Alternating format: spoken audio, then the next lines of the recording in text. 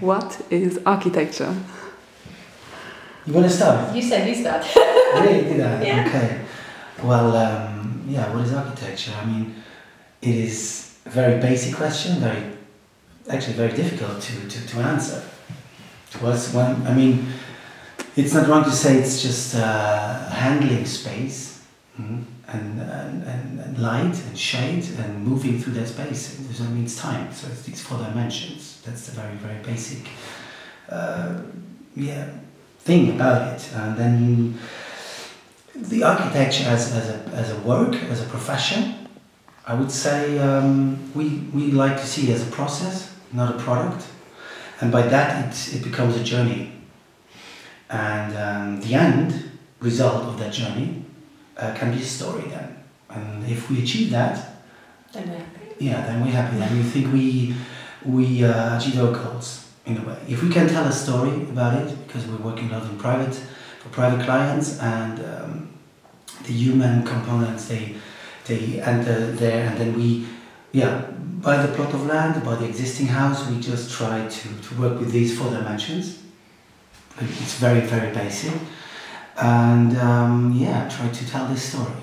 And it will continue to change. You know, you have plants that will grow inside, outside, you have new furniture, you have new items that you will place, you have new children that come, people that fall away, you have animals that come, the whole thing, the DNA will change every single day, almost the nature, the seasons that you will experience in your house.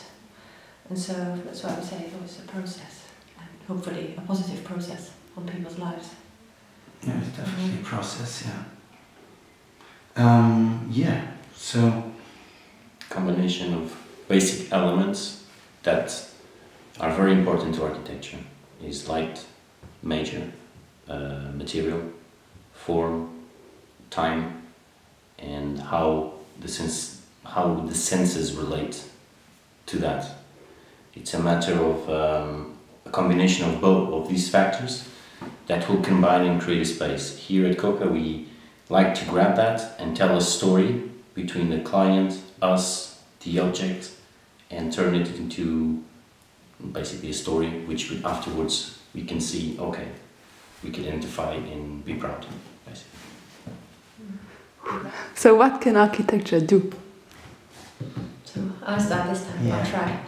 So we are very positive people, so we say that architecture can actually enrich people's lives, and in that sense we believe that it can bring people together, that it can make people happy, that it can actually have a positive impact on their life, that sometimes it can even keep people healthy or make people healthy, in that sense that we're playing with lights, make sure people have enough daylight, make sure the proportions are right. So, like Protagoras said, man is the measure of all things. So, which we actually take into every project that we do. We really go into the last centimeter, make sure that people see a plan on the meter square, but actually you live in the volume. So you have to make sure that the proportions in all ends are correct, that the materials that you use, the haptics, the acoustics, the schall, that everything actually works, and that not only architecture, residential, but public, everywhere. And some of it even works for the external space, if you have urban space. And yeah, it's a dialogue basically between all these elements that make architecture. Yeah, I mean, there's even this saying, I think it only exists in German, alles ist Architektur. So in English, everything is architecture, and architecture is everything. Mm-hmm. I mean, to non-architects, to clients, they think we're crazy, basically, but I think we all understand that it's the built environment, if you wish. And most of the environment, I think, is just built coincidentally, just like that, like zone industrielle or something like that. But when it's planned, when it's intentionally built, I think, it's like, for instance, European old towns, everybody wants to visit them because they have this quality that goes beyond the pure two-dimensional image. It's olfactive, haptics, acoustics, and then you create these really, really, I wouldn't say magical, because it's just architecture. It's not magic. These architectural space of very, very high quality. And by that, society suddenly takes place, society happens. I think it's just, I mean, we all know architecture is a very, very basic profession. And, well, this is what architecture can do, I guess. It's architecture maybe itself is a tool as a society. You know? It's all the architects working in a country, in a city, and the end result in the end reflects what's going on. So yeah, you can use it as maybe as well as a tool to see how far has society come until now. Where are we standing? Where are we going? So it's a manifestation of what's going on, also of politics, in a way. It goes very far. I mean, it's such a vast topic, such a vast field. It's not a topic, it's such a vast field, architecture, that you can approach it from so many angles. And you're always able to find elements where you can start a discussion, or you can bring it into almost any forms of discussions. Yeah.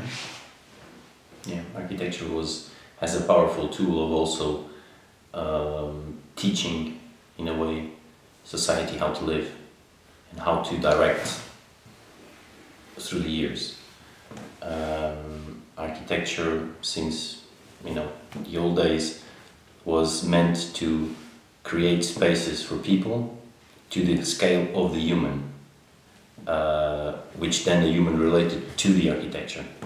And in a way, this powerful tool was not only to impose or create a space, but also to give a certain guidance on either a project which was of great importance, and the quality was reflected by this.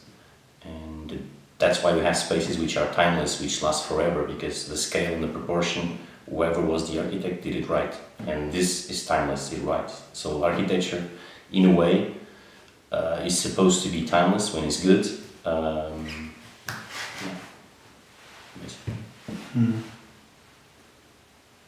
Yeah, to go, yeah. Can architecture do? It's basically it's an improvement of circumstances, an improvement of lives. I mean, we're living here in Luxembourg. The weather is very, very bad. So in a way, it's a very important factor actually here in Luxembourg, I guess. And there's a lot to improve this, and there's still a lot to do, especially how people work with light here.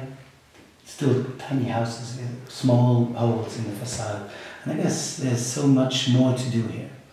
So that's maybe a very specific point what architecture can do here in Luxembourg, for instance. Improve all these lighting aspects. Yeah. Then the next question: how do you position yourself in the discours de l'architecture? Yeah. Should I start? Yeah, you start. Okay. Well, there we just I'm not sure if I got this question right, but I guess it might also be you can understand it. How do you position yourself on the market? On the discours market, so what is our specific approach as COCA, as a business? So I would say, of course, we share a lot with other architectural offices. We do our renovations, our projects, and I would say 80% of how we approach a project is the same. So we don't reinvent the wheel. But so if you ask us what we would like to be, or how we would like to position ourselves, I think it's what I said before already. It's that working beyond the two-dimensional image. So what you see on pictures, on plans, 3D perspectives, and blogs, and all of that. I mean, it's two-dimensional. And we still believe that other aspects like haptics, acoustics, and the olfactive should play a very, very large role. And we tried it out actually in a few projects, and it turned out to work, to our satisfaction, to be honest. And we would like to improve that, especially haptics, working with natural materials, and by that also olfactive, which works very strongly with the memory of the human brain. So you have this. So you could, for instance, listen to a client. He or she tells you about a memory from their childhood, and maybe you bring that smell into a space, when the morning light shines on a specific stone, on a wet stone, in the rain, I don't know, and there are smells that are developed. And you could bring that into a project.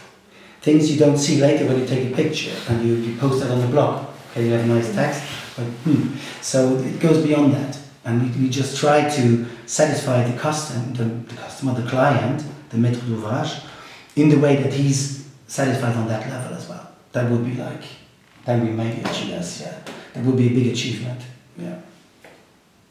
Yeah, that's what I guess what I would add there, what is maybe a little bit special for us is our international background, where we position ourselves maybe a little bit in the Luxembourgish discourse of the architecture, because we come from, well, Eric and I were born and raised in Luxembourg, but then we went on to Austria.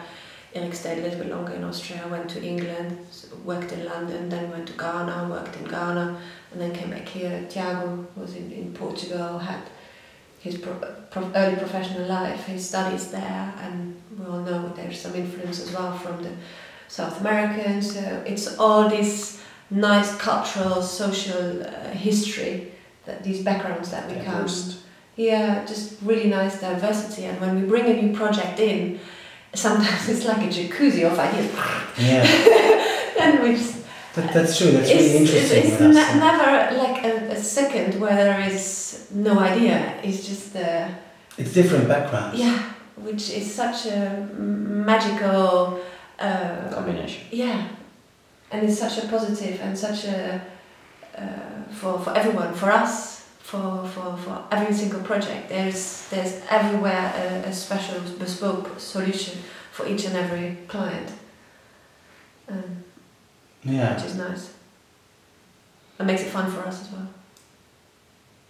Yes, and also in a way we also try to relate more as we can with a client, so we really know about himself more than he knows about himself. So we can actually, extract all the informations we want to a project which he can relate, because it's his project, it's made to measure, and we can be happy with. So in a way, for us, the pleasure we get in the end is that the client is happy, and we are happy with what we've done. And this is a journey which we go from zero, and there's many obstacles.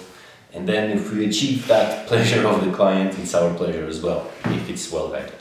Psychology plays a big role as well. Yes. Yeah. A very, very big role. And we are surprised by how much that plays a role every day on the telephone, and because most of our clients it's private clients, and it just goes deep. And we have clients where the parents recently died, and you have so we have births of people, we have deaths of people, we have people that move, and we have people that come from different backgrounds and are married. We have people that divorced recently after finishing the project. So these are really deep emotions, and by that, and adding to this, for most of the clients, it's the time in their life when they take the largest credit. They never before and later play with that large amount of money. So from the beginning, actually, the nerves are really. It's a delicate situation. They give it into somebody's hand that they sometimes don't even know. Yeah. No, but the confidence has to and always grows from 0 to 100, and it's such an intense journey together. Yeah. Trust is important. Trust. Yeah. Maybe that's, if you ask ourselves, how can we position ourselves? I mean, that's trust is important to really. That's a goal that people trust us. Simple as that. Simple as that, during the whole journey. Because once on a project, when trust is lost, it's very hard to get it back.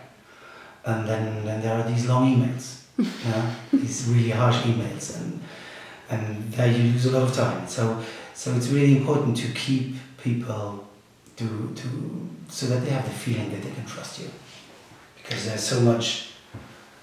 It's also a process. It's not in the first meeting that you achieve it. It's not in the second. But it's a course of how you relate to them as well, how you respect their ideas or their goals, how you explain that to them, how you relate to them, and how in the end this exchange of information is done that you get to basically arrive in the end. I mean, honesty is important. Yes, honesty and honesty. Well, that's maybe the major tool to achieve that trust.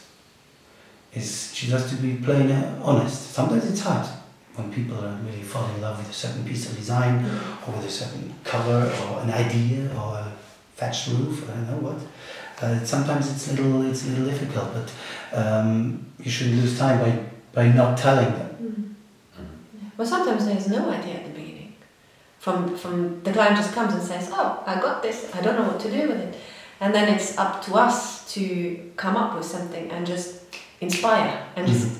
And later on, when the project's finished, they go and they have inspiration forever, and that's really, really positive. Yeah. And that's what architecture actually should do as well. Make people happy and inspire them to live their life to the best they can. Yeah, we said it with the hearing and smell. Well, basically, we try to achieve an architecture for and with the senses. That would be main goal, to really enter space, and that all the senses are triggered in a way. Not only the visual. And so, feel and see the seasons. I think for us that's always important. The way we orientate the houses, the way we organize the house, is that that the inside and the outside, how that relates. It's nice. We have some projects where you sit in the living room and you think you're part of the outside. The seasons is... Yeah, that's maybe the next question. Okay. What is your design method? Okay. Our design method, well, basically, we really had to think about this because it just comes out of the gut. It's just a gut thing. We just start working because we all learned it. We're architects. So, but if we analyze it, I think it's like we start first with talks. It's a discussion. Later on, everybody goes on his or her own and does some research, and then we come back. We do sketches, like paper roll. Sitting here like this. Sitting here like this. We do sketches presented to everybody else. The sketches are very, very fast. Not sketches you can present to client. They're just too fast for that. And then it's again discussions, and this is like a circle. And after that discussion, it's again research, sketches, discussion, and it just goes on. And then later on we work, I think in 90% directly on 3D then, on the computer, do plans, two-dimensional plans, 3D, but we would like to build more models. Talked about that. Model building is something that we want to continue or restart again, especially bringing that into correlation of the architecture for the senses and smell and all that, because you can bring that already in a model. So that would be something we would emphasize on in the future. Yeah, and I think we do this process of designing until we have like a strong idea, because we believe we can do an architecture that the client likes or dislikes, and then they start fiddling around with it. Now I want a kitchen there, and I want a bathroom over there, and suddenly you can't recognize it. Yeah, it's a delusion. So what you need to do in order to avoid that is that you need to have a strong idea.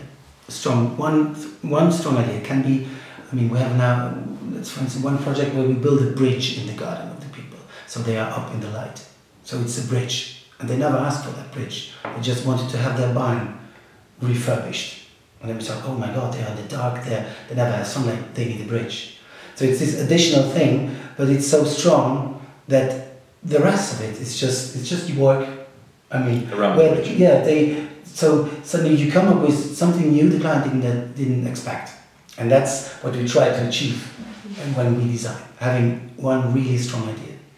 And until the level that, let's just say, plastic windows are not important anymore. It could even survive with bad choice of materials when the idea is strong enough. Yeah, that's another way. In a way how we work.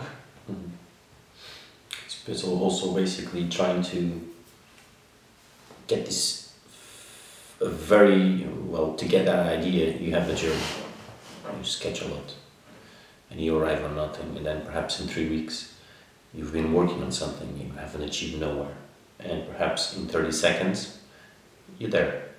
So it's very ungrateful to put that design method. It's a search, continuous search until you get a strong idea which can relate to the project, and for us it's the best idea because it's strong.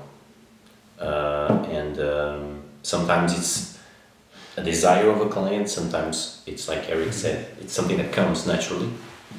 But in the way, it's a process of hours, searching, sketching, talking. Sometimes. What I would like to add is that sometimes it can take days or even weeks. So actually the sketching or designing of a single family house, you can do that within a few hours. But to have the good outcome from the first talk with the clients until we present the avant-projet sommaire, it needs to be weeks. Even though we're not constantly working on it. Of course not, we're doing other works. But it's constantly in the back of your head and you're thinking about it. And there is a filter in our head of whatever books we read, things we saw, memories. And it just goes through that filter. It just needs some time. So time, in a way, by itself, without manipulating time, without working, just needs time. So you have the client, the approach, their wishes, and then you do nothing. You just wait weeks and weeks. And actually it's not really working, but something is happening, definitely. And then if you're forced to react quickly, it's a completely different outcome than if you would have done that in the very beginning. So only by just waiting, in a way, you're able to do a quick, good sketch on, what I mean by good sketch, not the artistic drawing, but what's on it, the concept. You come up with a good concept, but just waiting. It happens to me all the time. Sometimes it's just wait, I don't have an idea, let it rest. Just let it there. And it just, something is going on there. Not sure if and often it doesn't come actually, definitely the beginning where you don't need the computer. Sitting behind the computer it may not come. For me personally, that's a very personal thing. Yeah, I need the horizon. I go there, outside where we have the Frühlingsgebiet, you see there, or I drive in my car, or I'm on the train. Back in the days when I took a lot the train, it clicked in the train and I was sketching in the train. Sometimes I did a whole house in the train.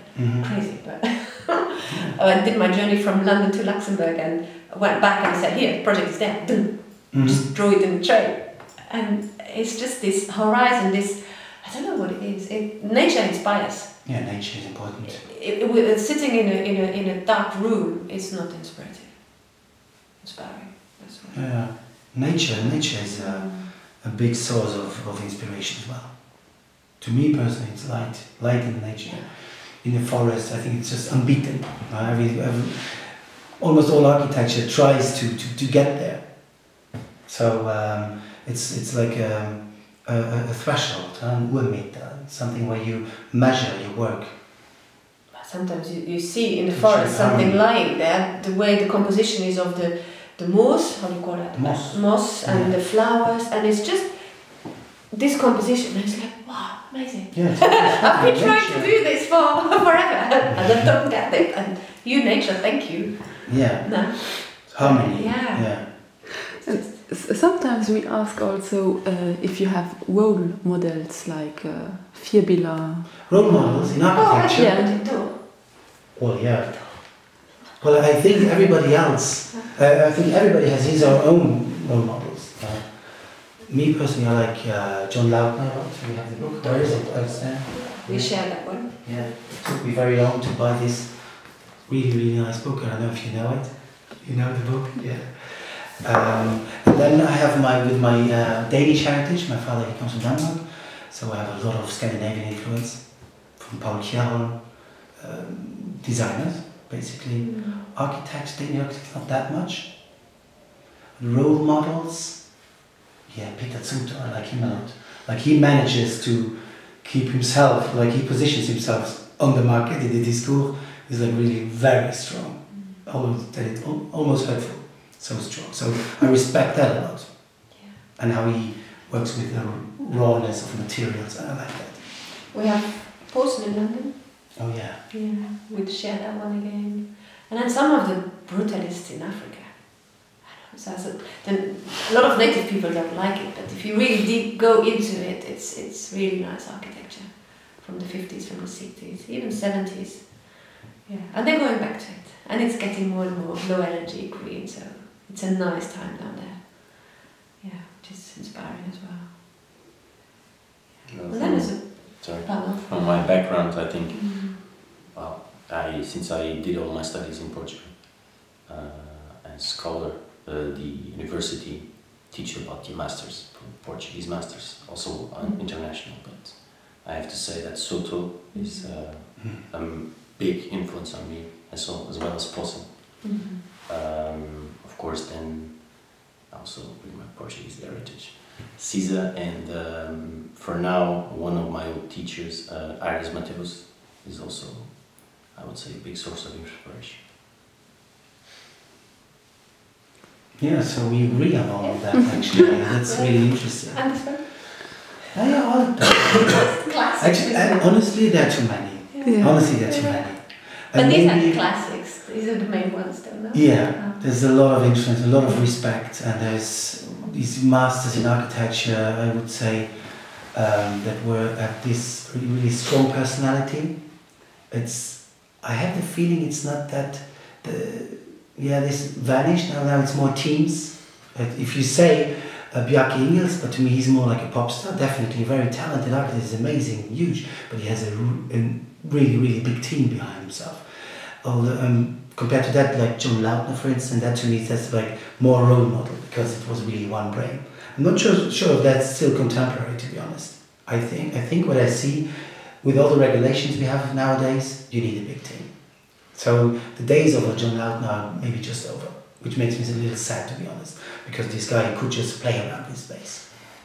But his results are just amazing, and I think they still work as a source of inspiration, and these buildings maybe are more role models than him as a person. I don't know him, I was dead for some time. But seeing that and what happened there, and this optimistic time in Los Angeles, and this strong belief in the future, I think that's just, to me personally, I just like that, this Hollywood. Yeah. But we share that can-do approach, this flexible approach. Yeah. We are very, very positive in that sense. Always this. I think the simplicity of a project, no matter who sometimes the architect is, the simplicity and the usage of the materials is the ultimate sophistication in the end, which means that the combination of material, color, light, form, all into the project, and if you can see immediately if you relate or not. Something that is very, you just see if it's good or not. Yeah. And this is also, and it's not an architect or an inspiration, but it's the source of inspiration for us as well. That purity of materials and the form and the light, which just fluids the space and just creates atmosphere, basically.